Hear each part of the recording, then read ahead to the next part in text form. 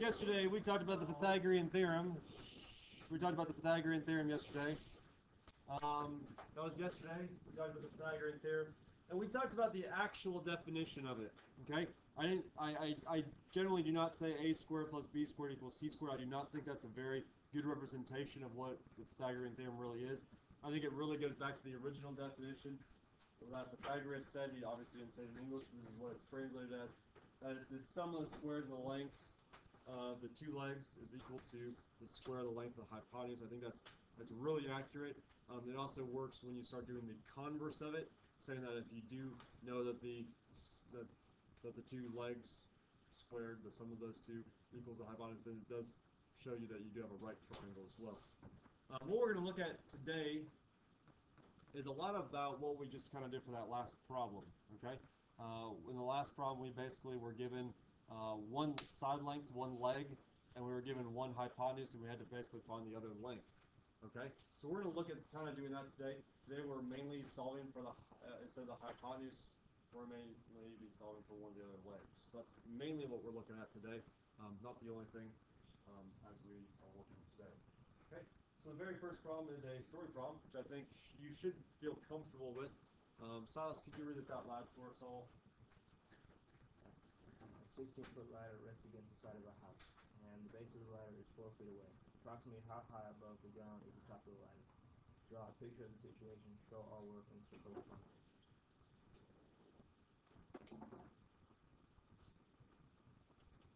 Okay, so it looks something like this. We have some house. We have some ladder that's leaning up against it. How long is the ladder itself? 16. So I think if this is the ladder, this is 16 feet right here. It's not 16 feet tall, but it's leaning up against the house. It's probably not leaning this dramatically, but we're pretending it is. Since the base of the ladder is 4 feet away, I would imagine it means 4 feet away from the house. So that would look like this. And we're basically looking at this. Most houses that I know are going to be perpendicular to the ground, or they should be at some point in relation to the ground. So we are dealing with a right triangle, rest assured. And what we're trying to figure out is we're trying to figure out the height. So basically, how high does this ladder go? And I'm going to label it as an H because I think it is a height. And so when we talk about this as a leg squared plus leg squared equals the hypotenuse squared, we're just going to put it in values here. What is the length of one of the legs? 4. Okay, so we'll say 4 squared. What's the length of one of the other legs? Is my H that I put on there. And then the hypotenuse? 16 squared. Okay? What's 4 squared, everybody? 16. So 16 plus H squared equals 16 squared. 256. Yeah, this is coming up on a quiz here pretty soon. How do I solve for H squared now? Yeah, we're going to subtract 16 from both sides. We're basically trying to isolate the variable itself. We would have H squared equal to now 240. How do we get H as opposed to H squared now? Okay, so we do a square root here, we do a square root here, and H will equal, it's the square root of 240. Let's round to the nearest. 15.5. 15.5. What would my units be? Feet. Okay. And one thing that I would want to check with this is if this is, like, just to make sure that this makes sense. Okay? If this is 4 feet, this is 16 feet, this is 15.5 feet. One thing I always have to remember is the hypotenuse always has to be the longest number. It has to be the longest side. So if this was like 16, and all of a sudden I got an answer of like 18 or 25 or something like that, I know that I did something wrong because all of a sudden my hypotenuse is no longer my longest one. I think it's really useful to draw a picture if a picture is not given to you. I also think it's really important to make sure to go back through and check. It only takes probably about a second to realize, is this number going to be smaller than this number over here? Okay, is that all right with everybody? Awesome. Okay, moving on, we have these 6 problems right here. I'm going to quickly draw a picture because it does say draw a picture for each situation. Then find the third side of the right triangle. L means leg, H means hypotenuse. Show all your work, round your answers to the nearest tenth where applicable. Sounds good to me. I'm going to draw a picture. All my pictures are basically going to look about the same. So let's do this. We'll say this is 8. So this is 16. Do you know they're meters, and I'll make sure to write it as meters for my final answer So again, what I would do is I'd have L squared plus L squared equals H squared. This is 8 squared plus L squared equals 16 squared. That's 64 plus L squared equals 256. I'll subtract 64 from both sides. And that'll give me 196. 14. What's that? 192? Oh, 192. I'm sorry. I subtracted that. 192. And then I'll square root both sides. It'll be a little bit less than 14 probably. 13.9 or 8. 13.9. And then my final answer would be meters. Okay. This is the amount of work that I would expect you guys to show for each problem, is that you are drawing a picture that says, and you are writing this out, that you are showing your work on this. It's not too long. It honestly took me, I don't know, maybe 35 seconds to do this problem. Maybe using the calculator, maybe just a little bit more. So that's what I'm looking for. Okay. Draw a picture over here. Again, my pictures are always going to look the same, like so. This is 9, this is 12. I will write yards in my final answer. I know L squared plus L squared equals H squared. I draw mine with cursive, sort of, so if you want to write them as printing, L just looks like a 1. I don't want to get confused. This would be 9 squared plus L squared equals 12 squared. What's 9 squared? 81 plus this is L squared equals 144. If I subtract 81 from both sides, what does L squared equal? 63. And the square root of 63 is probably just a little bit less than 8, so I'd probably say again 7.9. That's probably where I'm at. Is that right? 7.9. Then my units would be yards. Okay, and I look over here, yeah, 7.9 would make sense in that case. It's less than 12, so it should be okay. Next one, I'm going to draw my triangle. I'm not trying to go too fast, but I'm not really trying to make this any harder than it is. There's a decimal here. This is a right triangle, I guess. L squared plus L squared equals H squared. That'd be 3.5 squared plus L squared equals 9 squared. I don't know what 3.5 squared is, but it's probably going to end in a 0.25.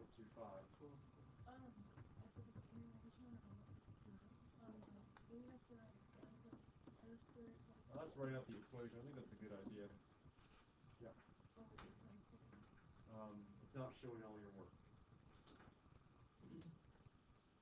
What's 81 minus 12.25? 68. Wait, was it 67 or 68? 68.75. Okay.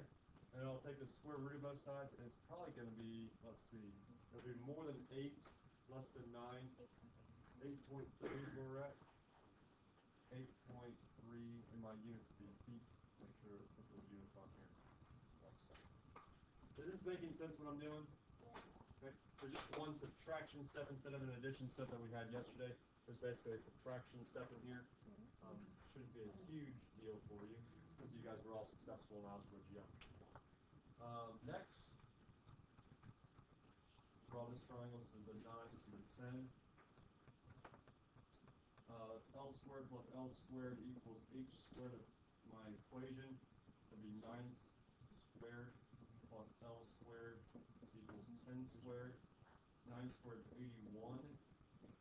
This is 100. If I subtract 81 from 100, I would have, let's see, that's 19. So that's probably a little bit more than 4, but less than 5. So like 4.4. 4 point what? 4.4? 4.4, and my units would be miles. 4.4 miles. How am I approximating these in my head? Yeah, I'm kind of, you are right in the nearest 10th there. But what I'm doing is I'm looking at 19, and I'm saying, I'm looking at the perfect squares.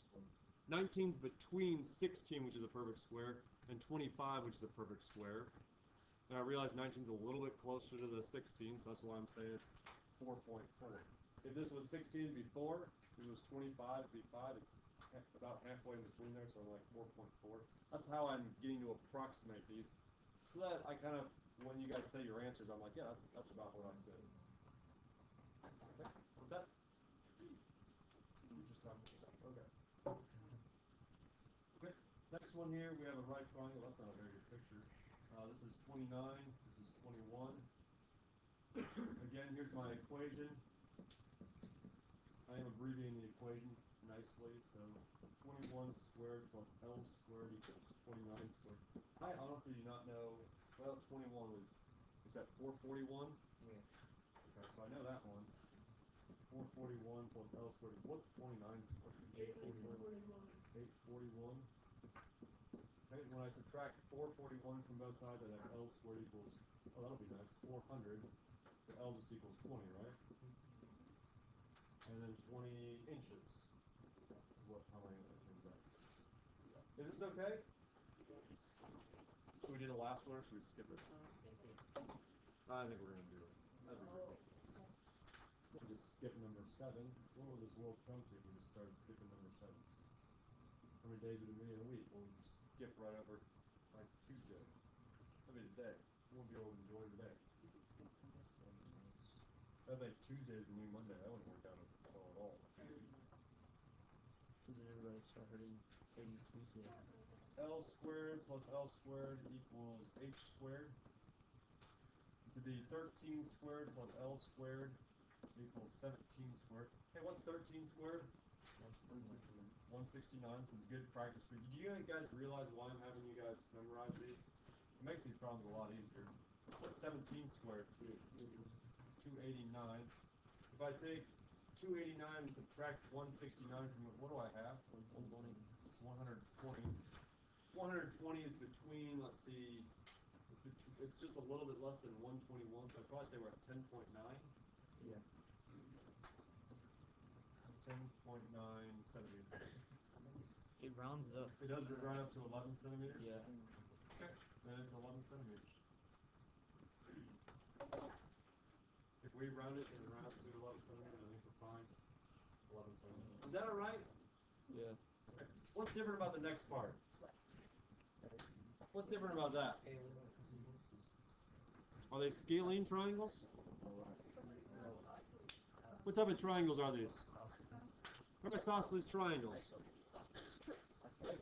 For one thing, it does say this isosceles triangle right there. And it wants us to find the area. This is kind of interesting. Find the area of each isosceles triangle. Show all work and round your answers to the nearest 10. How do you find the area of a triangle? That's not exactly accurate. It's 1/2. It's, I'm going to call it your base times its height. We're going to see this a little bit later on. 1/2 base times height. The base down here is obviously 16 for this first one. What's the height, though?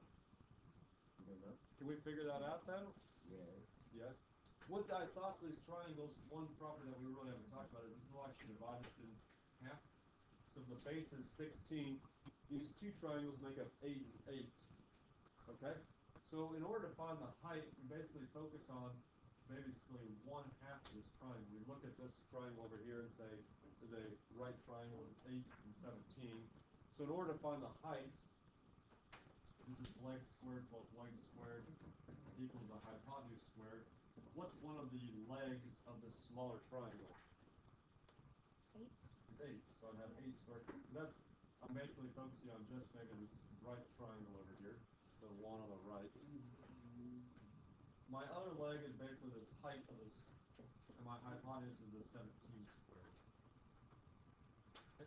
8 squared is 64. My height, I'm just going to leave that in there. 17 squared is what? 289. Okay. I subtract 64 from 289. Okay. And I get 225, which means that H equals 15, right? Okay, that'd be 15 meters. Okay? So that equals 15. Okay? Now, how do I find my area of my entire triangle? So that's kind of one part of it. Area equals 1/2 the base times the height. What's my base? 8, so it's 1/2 of 8. What's my height? 15. Half of 8 is 4. 4 times 15 is 60. So my area would equal 60 feet. But what do I do with my units? Is area one-dimensional or two-dimensional? Hey, is area one-dimensional or two-dimensional? Two. Okay. Area is two-dimensional. You're multiplying a base times a height. This is multiplying a length times a length, so it's going to turn out to be some sort of length squared. In this case, this would be meters squared. So our answer should be 60 square meters is how you pronounce that out loud. 60 square meters. Yes, sir. How did you get 225? 289 minus 64. 289 Yeah. minus 64. No, it's not. Look at your calculator. It's not. Please, yeah. I don't think so. Do what you punched in. I think if it was 81, it would be 208. That's fine. Okay, number 9. Sam, find us or help us with number 9.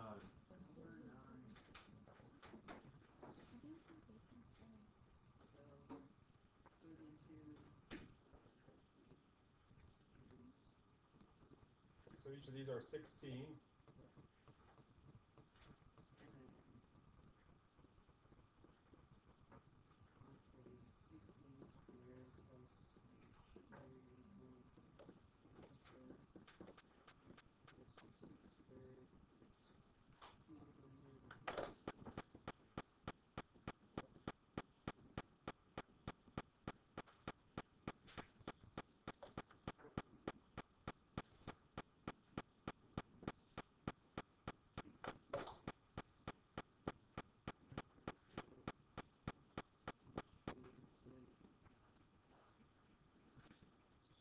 Square root both sides. Square root both sides. So square root of 144. 12. Sounds good to me.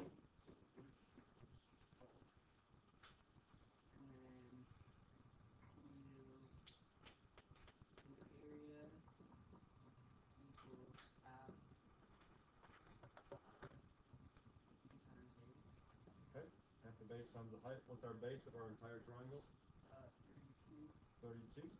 And our height of our triangle? Well, our height we just found out was 12, right? Okay.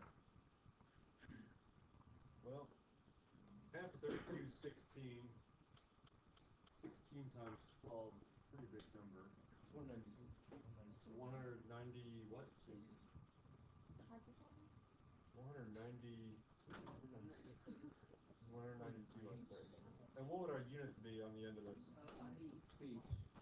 Is it one-dimensional or two-dimensional? If it's two-dimensional, you need to have it squared. And the way you pronounce this is 192 square feet. Yes, ma'am.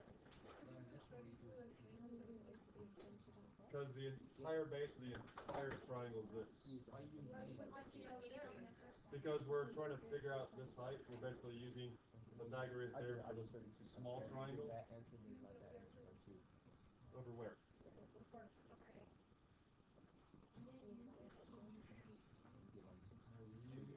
Oh, this should be 16 here. So that should be 16 for sure. So that should be 120. Yep, you should use the entire part of it. We're going to do a third one just to make sure we know what's going on here. Why don't you guys try number 10 on your own if you haven't already? Try number 10 on your own. You could use the back side of the paper if you need more room. You try it on your own, I'll try it on my own. We'll see what happens at the very end. Hey, you guys are trying number 10 on your own.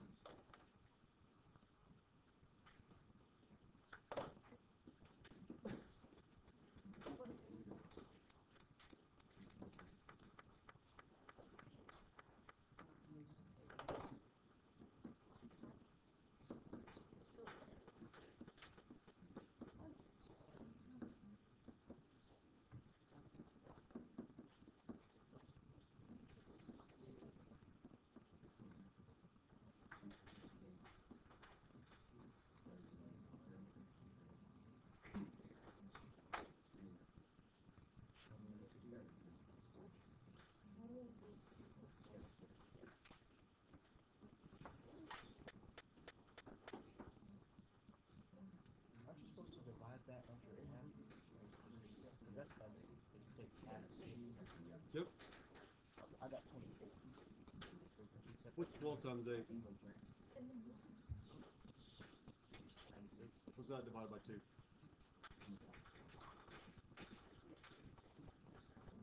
48. 48. So 24 will not work. You divide both of those by 2. So like half of 12 is 6, and half of 4 is, or half of 8 is 4. You just divide it once. You divide it twice. What I do is I just say 12 times 8, get 96, and I divide by 2. I got 96. And do you always divide it by 2? That's what the 1/2 means. Yeah. It just means times 1 divided by 2.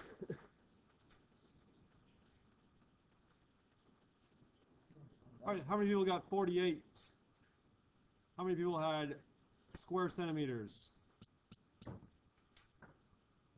Okay, sounds good. I hope more of you had that. What I want you guys to do right now is clear your desk completely of everything but a pencil.